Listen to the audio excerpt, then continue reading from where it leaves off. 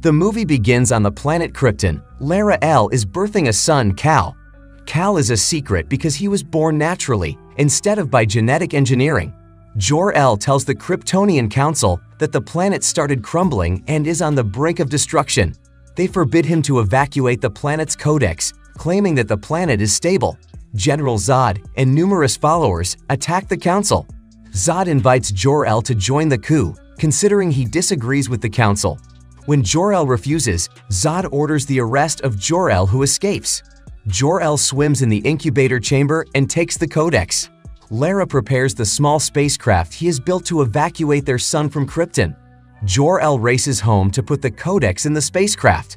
Lara feels difficulty separating from her son, but Jor-El comforts her that they are preserving his life by sending their baby to Earth, where the yellow sun will cause greater strength and speed. Jor-El places the codex into a device that bonds it to his son's living cells. As they prepare to launch the pod containing their son, Zod and his followers force their way into the El's residence, demanding that Jor-El hand over the codex. Jor-El claims it is in the pod with his son. Zod becomes enraged and attacks Jor-El, eventually stabbing him to death. During the fight, Lara engages the pod's engines and it shoots into the sky. Angered that Jor-El and his wife have doomed the Kryptonian race with the removal of the codex, Zod orders his followers to shoot down the pod. However, his orders are suddenly cancelled when Kryptonian security ships appear, destroying the attacking vessel and arresting Zod and his minions.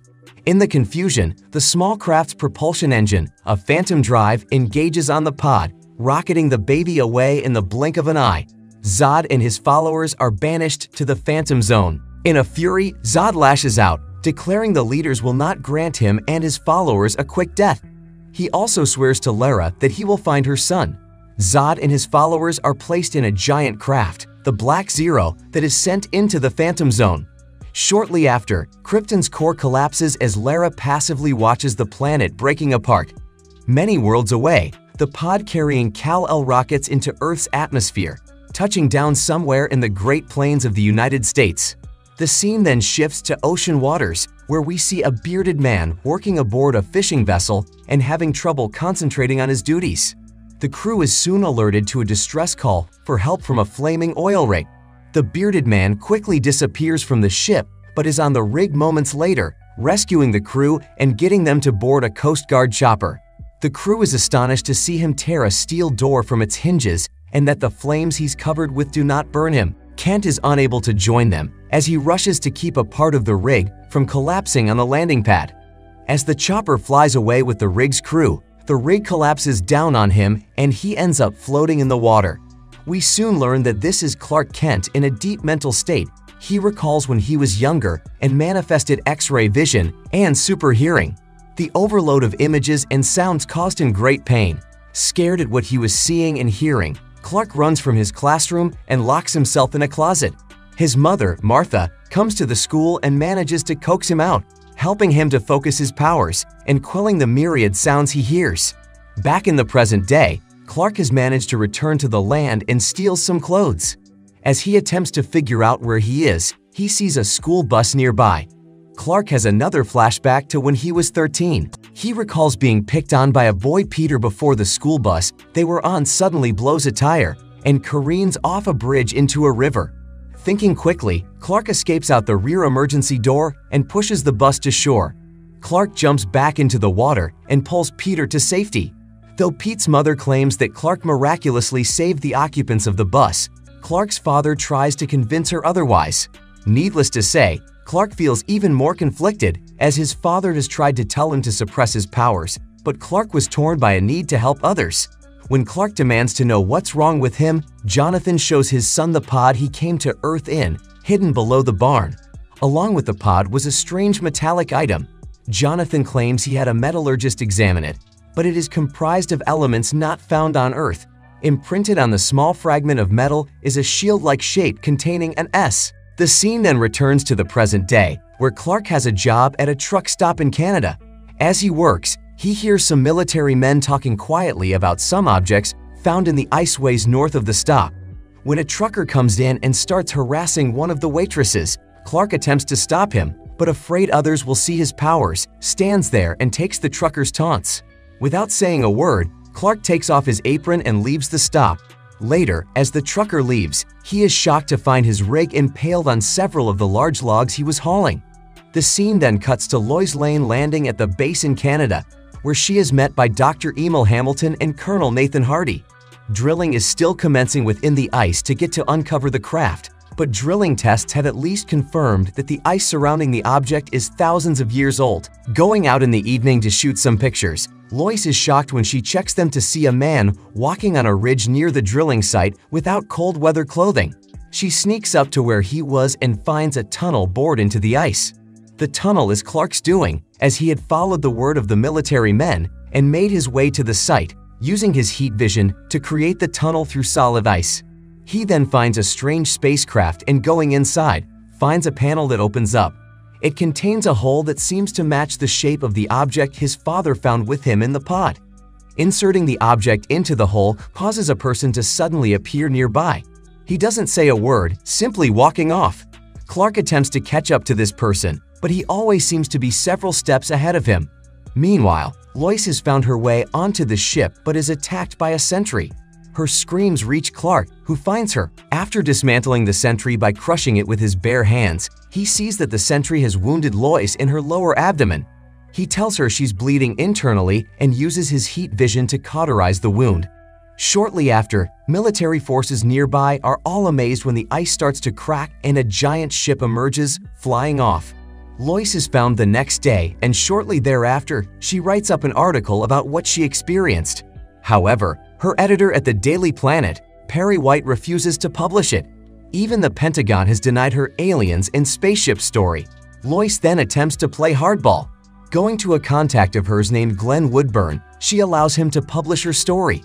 Though he cautions them that she could get in trouble for leaking the story, she claims she hopes that it will catch the attention of the person she met. Meanwhile, Clark has piloted the spaceship to another remote location in the Arctic. It turns out the figure he was following is a hologram of his father Jor-El, who is appearing via the key Clark inserted into the ship. Jor-El explains the history of the planet Krypton, Zod's attempted coup, and that the ship Clark found was a sentry ship sent out many years before when the Council of Krypton had sought to colonize other planets but abandoned the project. Jor-El shows Clark a dark blue and red suit bearing the shielded S. Jor-El explains that it is the emblem of the House of El and a symbol of hope. Jor-El also explains that the Earth's sun has made Clark stronger than human beings and has been helping him manifest powers for some time. Jor-El tells Clark that the suit will symbolize his mission, to help the people of Earth and act as their guardian. Stepping outside the ship, Clark begins to push his powers, first taking flying leaps, before eventually being able to fly at great speeds, breaking the sound barrier and flying great distances around the world. Back in Metropolis, Perry is furious that Lois leaked her story to the internet and suspends her for 3 weeks. Lois uses this time to begin tracking down leads to her mystery man. Her sleuthing leads her to Smallville, and eventually, Peter. Visiting the grave of Jonathan Kent, she is surprised when her mystery man appears, albeit in nondescript clothing. Lois claims she wants to tell Clark's story, but he tells her of how he abides by his father's request to not reveal himself until the world was ready. Clark then relates how Jonathan died. After the two have an argument during a drive, which mostly concerns Clark's frustration over his true ancestry and how he is forbidden to reveal his powers to anyone but his parents, they stop when a tornado forms, threatening everyone on the road nearby. Clark gets his mother and several others to safety, with Jonathan attempting to get the family dog free of their vehicle. The dog makes it out safely, but Jonathan suffers an injury to his ankle and is unable to make it to the overpass where everyone has taken shelter. Clark had wanted to help his father, but a gesture from Jonathan cautioned him to not reveal himself, leaving Jonathan to be swept away by the tornado. Hearing his story, Lois respects Clark's wish for privacy and stops trying to pursue a story from him. Clark returns to his mother and happily tells her that he has found where he came from and who his true parents are. Though Martha fears that her son will now be taken from her, Clark assures her it won't happen. Meanwhile, the military has detected a strange ship in geosynchronous orbit around the planet. Others soon report the strange sighting but are surprised when power is cut off to all parts of the world and a message is broadcast from General Zod. Zod demands that the people of Earth hand over Kal-El within 24 hours or there will be consequences. A worldwide manhunt is initiated to find this Kal-El. Woodburn is interviewed about the aliens and drops Lois' name, which soon results in numerous FBI agents being sent to take her into custody. Lois tries to flee from them, but she's quickly intercepted and turned over to the U.S. Army. Back in Smallville, Clark goes to a local church and confesses to the pastor that he is the one the aliens want. Clark admits he is conflicted. He doesn't trust that Zod will leave Earth in peace, but he is also wondering if he should trust humanity. His decision is made when the pastor tells him that sometimes one must take a leap of faith. Clark then appears before the army in his Kryptonian suit, willing to surrender on condition that he can meet with Lois and that she be freed. Clark is handcuffed. He allows them to, as a gesture of trust and to help them feel more secure. And he and Lois have a short conversation. She asks him about the S on his chest, which he tells her is not an S as Earthlings know it, but a symbol of hope. When she suggests a new moniker, her voice is cut off by feedback from the audio system observers are using behind a two-way mirror. But Clark shows he is easily able to see through it and identify the people standing behind it. Clark stands up and effortlessly breaks his handcuffs and tells the observers he'll allow them to turn him over to Zod and that he'll protect the planet from whatever danger Zod presents. In a remote desert, a black craft appears to bring him to Zod's ship. The craft is commanded by Thora, who also demands of General Swanwick that Lois also be taken with them. Though Swanwick points out that the deal was originally for only Kal-El to be handed over, Lois agrees to go with Clark. Before they reach Zod's ship, Lois is fitted with a breathing apparatus as the atmosphere on the ship will be toxic to humans. When Thora is distracted, Clark slips Lois the key he used to restart the Arctic ship. On board the Black Zero, Zod welcomes Clark, who a few moments later collapses to the floor of the ship, seemingly unable to breathe. Though Lois is worried for him, Zod assures her that Clark's body is simply adjusting to the Kryptonian atmosphere aboard the ship. Clark passes out and finds himself in a dreamlike vision of his family's farm.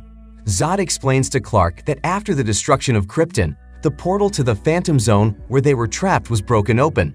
After modifying the portal's Phantom Drive, they were able to transport themselves all across the galaxy in the Black Zero, visiting the various planets to which colonizing ships and teams were sent.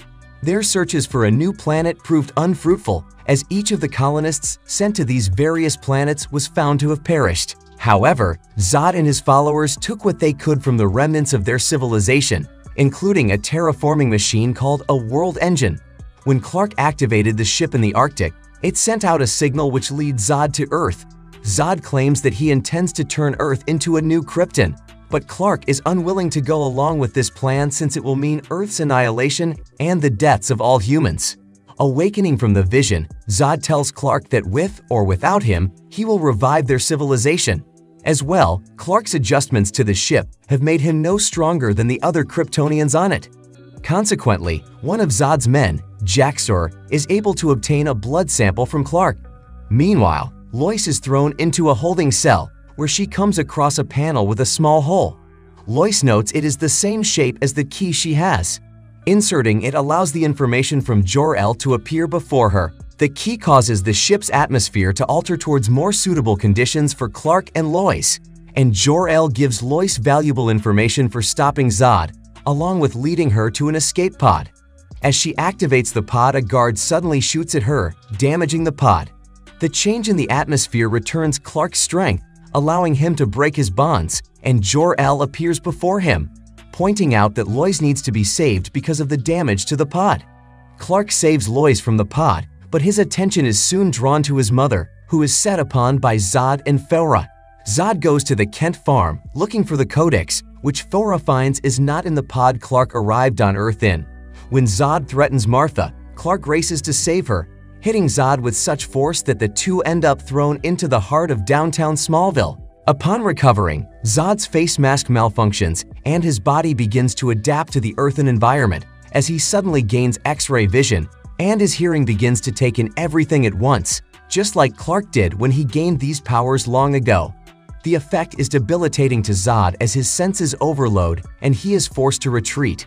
Clark claims that his parents helped him hone his skills to control the sensory overload, but his assurance is thrown aside when a ship recovers the stunned Zod, and Faora and a larger Kryptonian, Namiki, attempt to bring Clark down.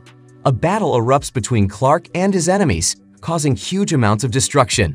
Word of the alien presence in Smallville has reached the army, and Colonel Hardy approaches with helicopters and planes. Hardy claims that all three of the aliens, including Clark, are hostile and all forms of weaponry are thrown at them. Though Faora and Namik escape, Clark can change Hardy's mind when he saves the Colonel along with several other soldiers. Clark returns to his mother, but also encounters Lois, who explains to him what Jor-El told her on the ship. Back on his ship, Zod is informed of what happened to the Codex. Jor-El had diffused it into Clark's cells, making him the source to create new Kryptonian life. When Zod is informed that Clark does not need to be taken alive to retrieve the Codex, he puts his plan into effect. Zod separates the World Engine from the Black Zero.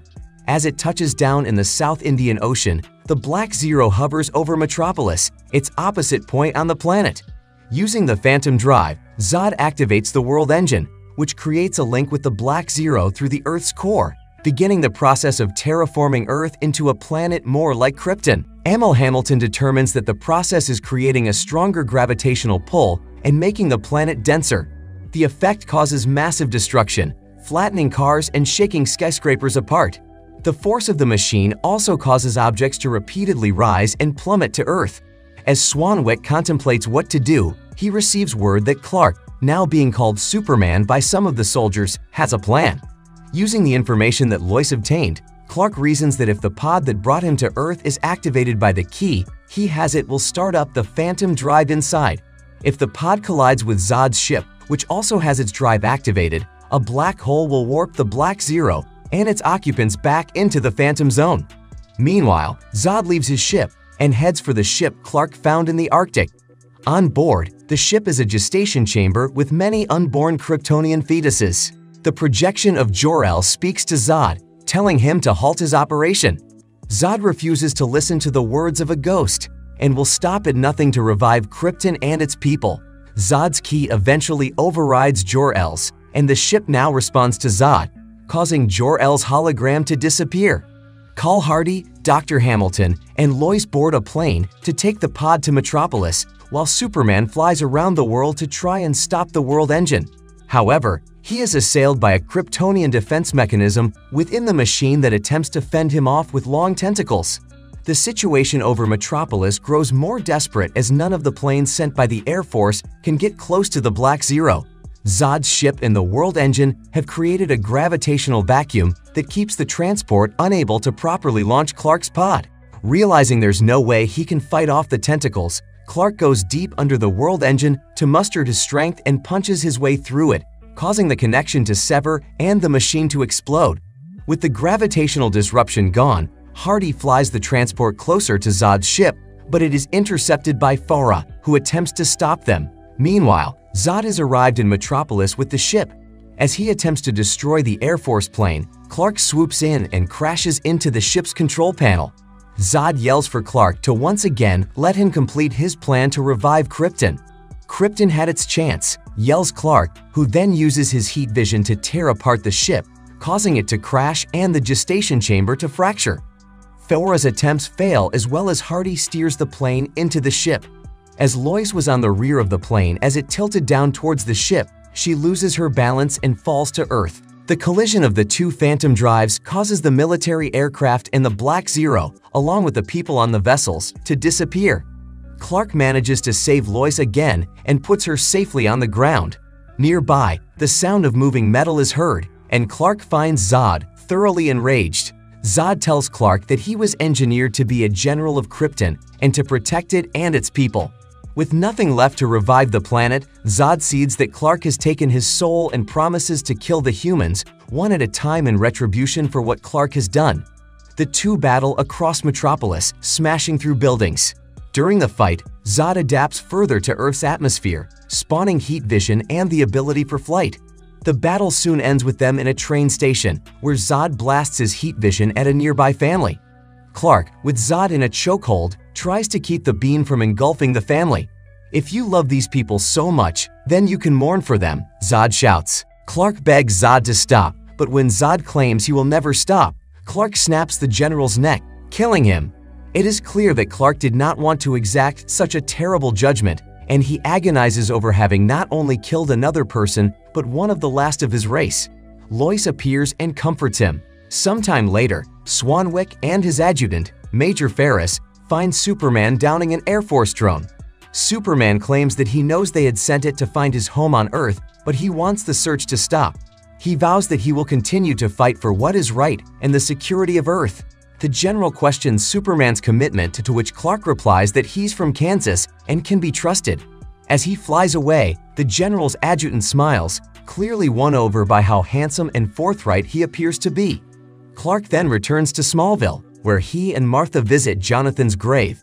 Clark claims he wishes his father could have seen what he accomplished, but says he did. When she asks what Clark intends to do now, he claims he'll get a job where he can be updated on what is going on with the world, where he won't be questioned about visiting dangerous places, and where he will be able to ask questions if needed. We then see him in the Daily Planet building, being introduced to Lois Lane as the paper's newest reporter. Though he is now sporting a pair of black-rimmed glasses, it is apparent that Lois knows just who this new employee is. The movie ends here. Thanks for watching.